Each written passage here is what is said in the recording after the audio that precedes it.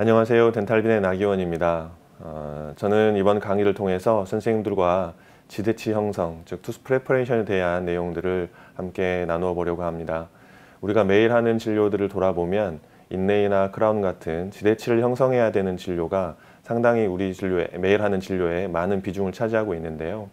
임플란트나 교정 같은 다른 진료 영역과는 다르게 이 지대치 형성을 어떻게 하면 잘할 수 있는지 배울 수 있는 기회나 어떤 강의 같은 것들도 상대적으로 좀 부족한 것 같습니다. 그래서 이번 강의를 통해서 우리가 지대치를 형성할 때 있어서 꼭 지켜야 될 기본 원칙들과 우리가 다양한 수복물을 기준으로 어떻게 프랩을 해야 되는지가 각각 다를 것인데 어떤 기준을 가지고 프랩을 해야 좋은 수복을 할 수 있는지, 그리고 좀 프랩이 어려운 임상 상황에서 어떻게 하면 조금 더 프랩을 쉽게 접근할 수 있는지, 이런 제가 임상에서 적용하고 있는 방식들과 방법들과 팁들을 선생님들께 공유하려고 합니다. 이번 강의들이 매일 하는 선생님들의 임상을 조금 더 쉽게 만들어줄 수 있는 기회가 되면 좋겠고, 아무쪼록 조금이나 도움이 되는 그런 시간이 되었으면 좋겠습니다. 첫 번째로 우리가 지대치를 형성할 때 지켜야 될 기본 원칙들을 쭉 살펴보려고 합니다. 저도 그렇고 주변에 프랩을 좀 어려워하는 선생님들께 듣는 이런 프레퍼레이션의 딜레마가 있는 것 같습니다. 사실 우리는 상당히 긴 학부 기간을 통해서 어떤 형태로 프랩을 해야 잘하는 것인지, 어떤 형태가 아이디어라는 것인지를 이미 잘 알고 있습니다.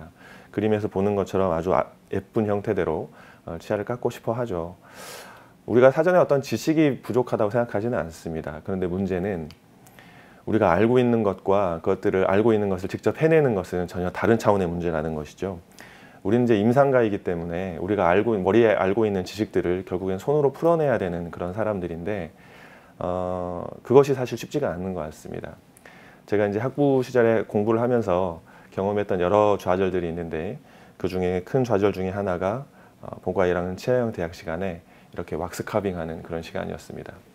분명히 제 눈앞에는 아이디어란 형태의 모델이 있었습니다.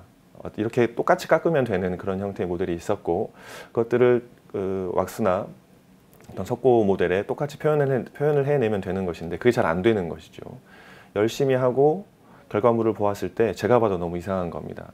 그런데 문제는 뭐가 어떻게 잘못해서 이상한 건지를 제가 잘 모르겠다는 것이죠. 그렇게 우리가 알고 있는 것과 손으로 해내는 것은 좀 다른 차원의 문제인 것 같습니다. 그래서 어떤 임상의 결과물이 좋지 않을 때 우리들은 소위 고수들에게, 주변에 임상을 너무 잘하거나 또 치아형 태학 카빙 시간에도 카빙을 너무 잘하는 친구들에게 어떻게 하면 이걸 잘할 수 있는지에 대해서 조언을 구해보지만 그런 조언들이 늘상 도움이 되는 것 같지는 않습니다.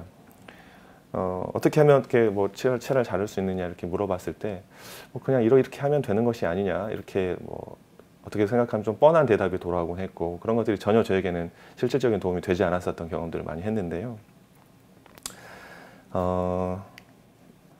그래서 이제 어떤 잘 되지 않는 것들을 다 그만두고 싶어버리는 그런 생각이 들지만, 사실 우리가 임상을 하면서 프랩을 포기할 수는 없는 것이죠. 그래서 어떻게든 우리가 극복을 해내야 되는 것인데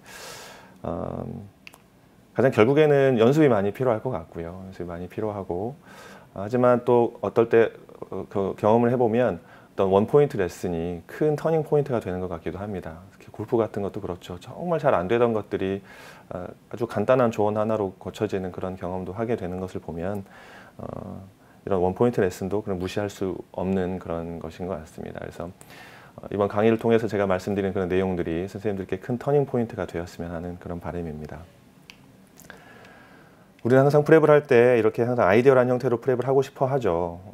우리가 이렇게 하고 싶은데 전치부도 그렇고 구치부도 그렇고, 근데 현실은 그렇게 호락호락한 것 같지는 않습니다. 우리가 전치부 프랩을 할 때 연조직의 데미지는 최소화하면서 프랩을 하고 싶지만 프랩을 하고 나면 연조직이 너무 손상되어서 블리딩이 너무 많이 되는 바람에 그날 바로 인상을 뜨기 어려운 경우도 많이 경험하게 되고, 또 마진의 위치라든지 이런 것들도 내가 의도한 것과는 다르게 너무 깊게 형성되어서 바이올로직 위드스를 침범한다거나 인상을 제대로 뜨기가 너무 어려운 형태의 프랩이 되기도 한다거나, 너무 과한 프랩 혹은 너무 부족한 프랩이 되어서 우리가 이제 임상에서는 수많은 어떤 좌절들을 경험하게 되는 것 같습니다.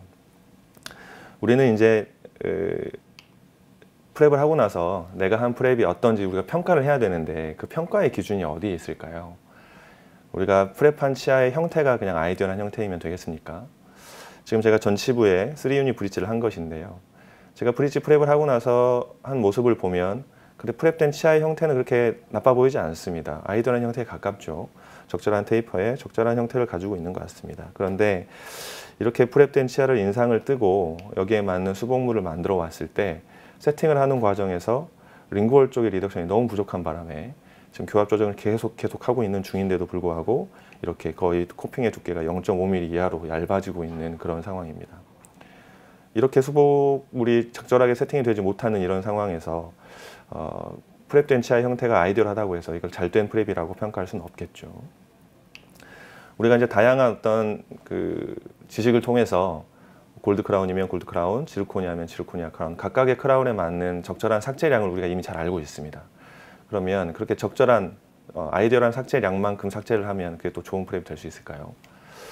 물론 이제 보통의 경우에는 그렇게 좋은 프랩으로 이어지는 경우가 많지만 다양한 어떤 조건에 의해서 치열이 틀어진 경우, 익스트루전 돼 있기도 하고 로테이션 돼 있기도 하고 이렇게 심하게 익스트루전 돼 있는 경우 그냥 아이디어한 삭제량만큼 삭제를 한다고 해서 그게 또 좋은 프랩으로 평가받을 수는 없을 것입니다.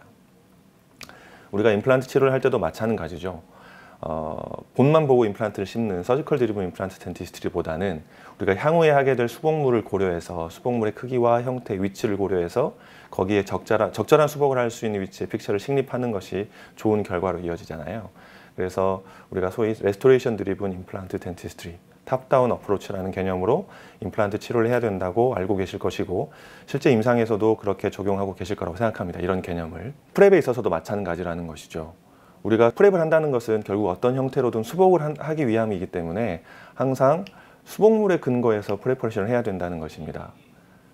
우리가 이렇게 치아가 11번의 치아가 익스트루전 되어 있고 배열이 좋지 않은 상태에서 그냥 우리가 알고 있는 아이디어한 형태라든지 아이디어한 삭제량만큼만 삭제를 하는 것이 좋은 프랩이 될 수 없다는 것이고 향후에 하게 될 프랩의 수복물의 형태를 간단하게나마 진단 왁습을 통해서 예측하고 그렇게 예측된 수복물의 형태를 반영한 어떤 인덱스 같은 것들을 통해서 우리가 프랩을 적절하게 해야 나중에 적절한 수복을 할 수 있게 되는 좋은 프랩이 될 수 있다는 것입니다. 그래서 우리가 어떤 프랩을 평가할 때에는 이 프랩이 적절한지는 수복을 하기에 적절하게 프랩이 되었는지를 평가를 해야 되는 것이고 철저하게 수복물에 근거한 평가를 해야만 한다는 것이죠.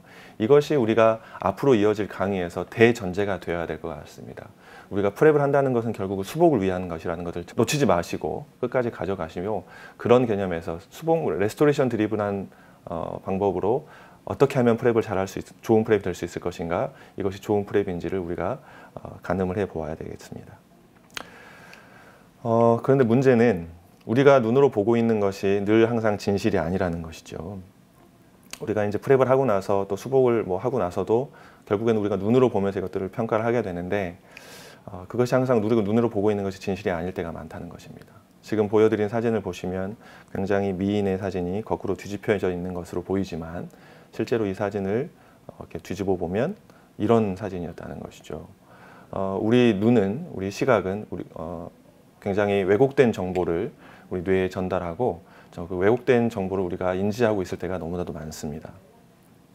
착시현상이죠. 착시현상이 우리가 알게 모르게 많이 일어나고 있다는 것입니다. 제가 어느 날 골드 크라운 프랩을 했습니다. 그날따라 골드 크라운 프랩이 굉장히 잘 됐다고 생각했어요. 보시는 것처럼 마진의 두께도 적절하게 형성되었고 그런 날이 있죠. 환자의 조건도 굉장히 좋습니다. 개구량도 충분하고 리트랙션도 잘 되고 혀도 거의 움직이지 않고 고정되어 있는 위치를 유지해 주시고 또 그날따라 제 컨디션도 좋아서 아주 매끈하게 프랩이 잘 됐다고 생각했습니다. 그래서 사진을 하나 이렇게 찍어두고 인상을 떴겠죠. 인상을 뜨고 기공소에게 제가 어떻게 요청을 했냐면 푸어링을 한 다음에 다이 작업하지 말고 마진 트리밍이라든지 다이 스페이서 같은 거 바르지 말고 푸어링한 직후의 모델을 저에게 좀 보내주십시오 라고 요청을 했습니다. 제가 그렇게 요청했을 때는 굉장히 깨끗하고 아이디얼하게 인기가 된 마스터 모델을 받을 수 있을 거라고 생각했기 때문입니다. 그렇게 해서 하루 이틀 후에 마스터 모델을 제가 받았는데요. 제가 받은 마스터 모델의 형태가 이렇습니다. 이 마스터 모델을 보고 나서 기분이 조금 우울해졌죠. 다시. 제가 기대했던 것과는 전혀 다른 그런 모습의 모델이었기 때문입니다. 지금 좌우의 사진을 비교해 보시면 구강 내에서 바라본 모습과 모델에서 확인할 수 있는 모습이 굉장히 다른 걸 볼 수 있습니다. 우리가 구강 내에서 특히 교환면상에서 바라보고 있는 프랩된 치아의 이미지는 우리에게 굉장히 왜곡된 정보를 많이 전달합니다. 이것만 가지고 이 프랩이 잘 됐네 못했네 이렇게 판단하는 것은 약간 좀 넌센스일 수가 있겠다는 것입니다. 이 마스터 모델에 표현된 이 석고 형태로 표현된 이게 우리 프랩의 민낯이죠. 보시다시피 버의 스크래치가 어디서부터 어디까지 어디서 시작해서 어디에서 끝났는지 정도도 알 수 있고 굉장히 울퉁불퉁하고 매끈없지 않은 이런 민낯의 모습들을 우리가 확인할 수 있습니다.